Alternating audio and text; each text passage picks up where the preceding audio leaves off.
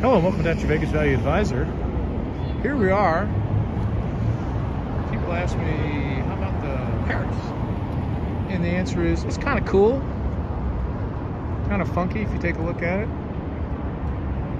10th Eiffel Tower.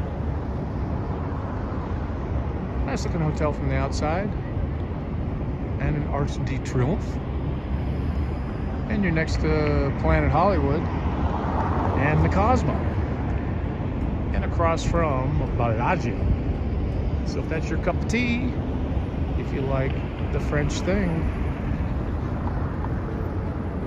go up in the Eiffel Tower. Hello and welcome to Dr. Vegas Value Advisor. Here we are inside of Paris. People have asked me, what's it like on the inside? Well, this is what it's like on the inside. It's pretty cool, kind of dark, but kind of funky, cute. Nice restaurants and such. So if you're looking for a bit of a place that has a little bit of romance, this might be it. There's a Martha Stewart restaurant nearby. It's connected to the Horseshoe, and you might have some fun. The rooms are slightly worn and a little small, but not bad. So if you're looking for a little romance, you could also eat at Mon Ami Gabi. That's a little breakfast place. So just something to be considered.